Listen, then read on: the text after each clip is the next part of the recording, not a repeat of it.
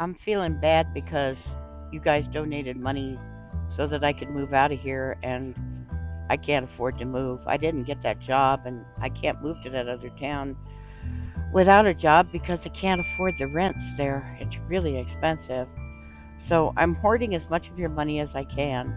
I did get the truck tuned up. I've had to buy a few meals out because of this situation. You see how small my kitchen is. I haven't had any decent refrigeration, which was okay during the winter, but now that it's summer, it's bad. The reason I'm showing you the floor is because most of that floor was taken up with an ice chest that you'll see in a little while, and it was not keeping food cold. In fact, you'll see even just sitting out overnight, things spoiled. That's my freezer. Um, that's the new computer, the new laptop. So this is the old refrigerator that came with the camper. It's broken, but it makes a good storage space. Boy, I tell you, since that refrigerator broke, I've really been hurting. And when I first moved into this, I thought, gosh, what a tiny refrigerator. But I really could hold most of my stuff in it. Now I keep the non-perishables in it. My little shelf above, isn't that biscotti jar cute? Thrift store was throwing it out because it doesn't have a lid. You notice I found a lid for it. Most of the items you see here are either free or very, very cheap from thrift stores. This is my old bar size refrigerator. It cost me $35. I got it last winter, and that's about all it could hold. So there's no room for fruits and vegetables. I was having trouble with milk spoiling. I couldn't freeze any meat in that. I have the big freezer, but it's full of things like cheeses and frozen vegetables and or nuts and beans and things like that. There's Ivan. He heard the refrigerator open and he got all hopeful because there's Kentucky Fried Chicken in the house. Now that big black thing, that there used to be a filing cabinet there. That's my new refrigerator. I bought it with your money. That's the freezer compartment. As you can see, it holds a good deal of stuff in addition to what my big freezer holds, so I can keep meat in it and stuff. This is before I went shopping. As you can see, it holds a bucket of chicken, and it would hold a thing of milk and stuff. It's a lot more spacious. I could actually drink a cold soda.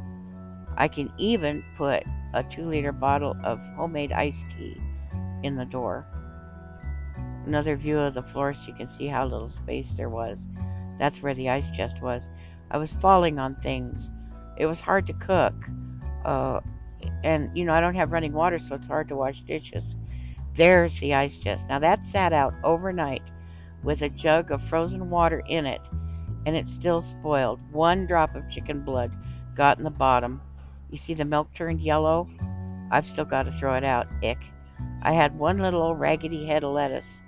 There wasn't any point buying fruits and vegetables. I didn't have any place to store them. I bought myself a pair of little Mexican chairs, ladder back chairs with cane bottoms for $9. One is in the kitchen and the other is in what used to be the back bedroom, which is now my closet recording area and storage for my arts and crafts. Little footstool that I found for free at the thrift store that they were throwing out. Chocolate chip cake that I got for free with my Kentucky Fried Chicken order because I looked so sad because they didn't have any thighs. These are packages of Angus beef. After I bought the refrigerator the next day, I was so tired putting the refrigerator in. I knew I would be.